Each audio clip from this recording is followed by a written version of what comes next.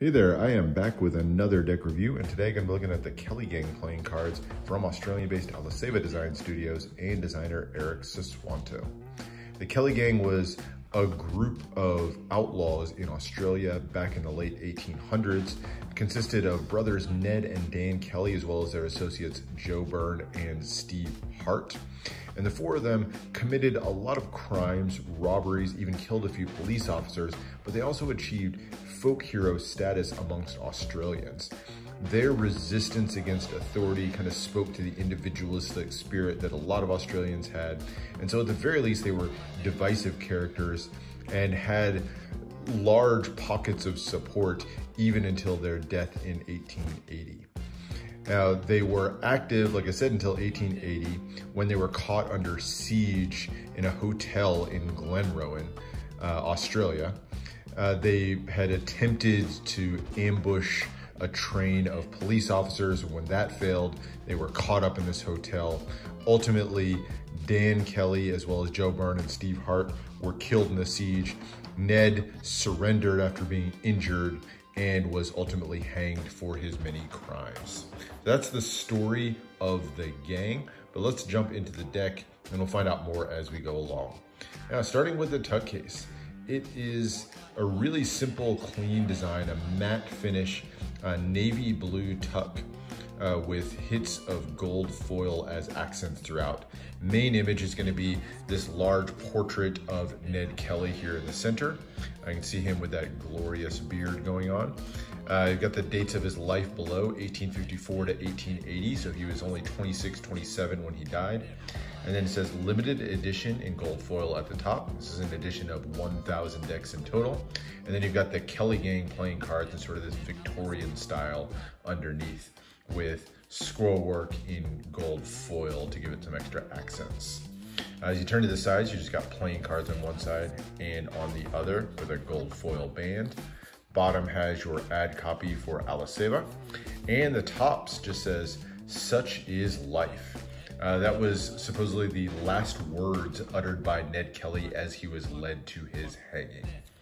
The back here is going to be the back design of the cards, but done up with gold foil throughout. And you have a custom tuck seal here with a pair of revolvers. The revolvers were Ned's weapon of choice.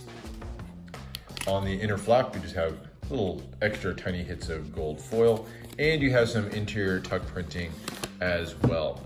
It says the Kelly Gang there, has a little bit of an extra scroll there, and then a repeated pattern of revolvers going down the interior of the tuck.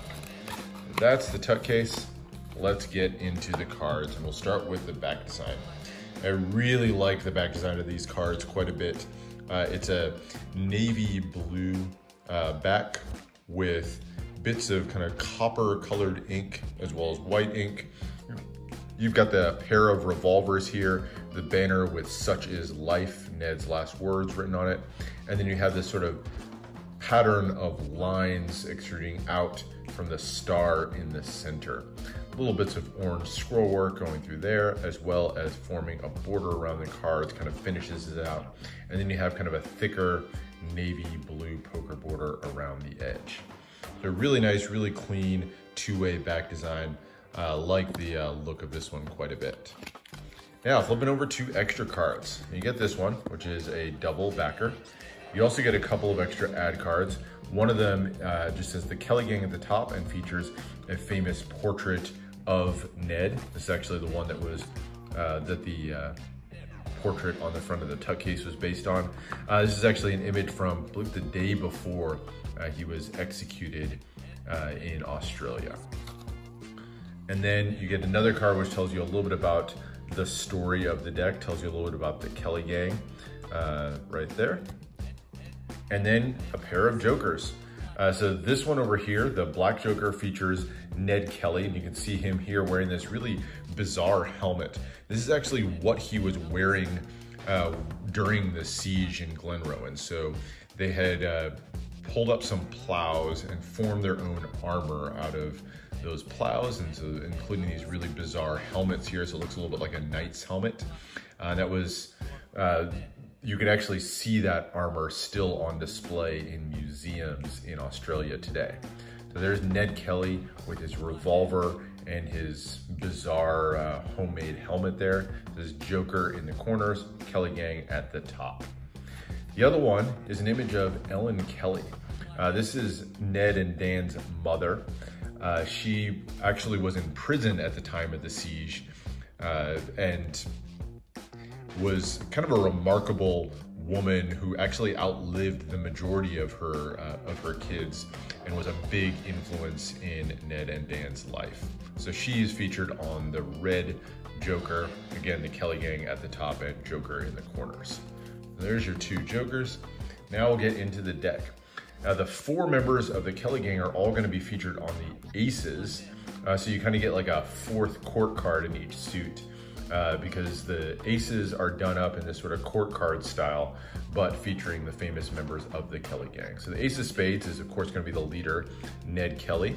You've got him there, that same look from the front of the tuck case, but now you've got him there holding his revolvers, again, his weapon of choice, has Ned Kelly in the 2 corners, and then the ace and spade, pip and index in the corners. A really simple, clean, monochromatic line drawing done on this one. I like the style of this quite a bit personally. I think it's a really cool style. As you go through the number cards, they're gonna be fairly standard, slightly custom pips. And then of course you have a custom pip and index in the corner as well. But the layout's gonna be pretty familiar. The spades here are done in a really dark navy blue as opposed to a true black. But otherwise, pretty standard, normal number cards. And then you get a set of custom courts as well. They're done in the same art style as those aces, but they do feature the more classic court characters that you're used to. Just obviously fairly customized. So both familiar and customized. I think with these, I'm a little bit distracted by how relatively small their heads look compared to their bodies. They feel like they have really small heads on these, but they're still very interesting, nice court cards in this monochrome style as well. Turning to the diamonds, now we've got Ned's brother Dan, who favored the rifle here. You can see the K, I'm guessing that's for Kelly there on the rifle. And so you've got Dan featured there. And then the diamonds, all the number cards, pretty standard. And then into the 3 court cards. And you can really see the tiny head on the King of Diamonds there. Here's the Ace of Clubs for Joe Byrne. He has a pen and quill in his hand. That was, I guess you would call it his weapon of choice. He actually wrote a lot of articles and things like that, which were a large part of what created this sympathetic support for the group amongst the public. So he kind of had a propaganda role in the group. There's Joe featured on the Ace of Clubs, and then through the number cards and into the courts. Really interesting that the Jack of Clubs is holding a mallet there. That's something that I've never really seen before. And the King of Clubs is actually the suicidal king on this one. You can see him with the king with the sword through the head there. And then last but not least is the Ace of Hearts, Steve Hart, holding a kind of curled up whip there as his weapon. And then down through the number cards, really interesting shape to the hearts here with this sort of elongated and curved style to the hearts. And finishing with the 3 courts, and there they are. So that is the deck. These are printed by Noir playing cards. They're not really known for their handling on their cards, and I would say, you know, it kind of holds up to that. You know, they feel nice if you want to use these for gameplay. They'll dribble pretty well, but in fans, they're definitely kind of clumpy, a little bit hard to fan. And I'm not the best at fans by any means, but these are absolutely a lot clumpier than most of them. That said, what would I use the deck for? It's not really a cardistry deck for sure. You could use it for kind of an interesting twist on game night for sure. It's definitely a readable, easy to use deck for that. And for me though, it's really just a fun deck for the history and the art. It's fun to kind of pour over use it as kind of inspiration to look up a little bit about the story of the Kelly Gang. Certainly that's how I used it. It's not going to be a great deck for Magic either. Definitely a lot going on, and then having that different edge for the faces and the backs kind of limits down a lot of the tricks that you can do. So that's it. That is the look at the Kelly Gang playing cards. Interesting look at history through this one. So hope you enjoyed that one. Let me know what other decks you want to see. Subscribe for more deck reviews and unboxings, and I'll see you for the next one.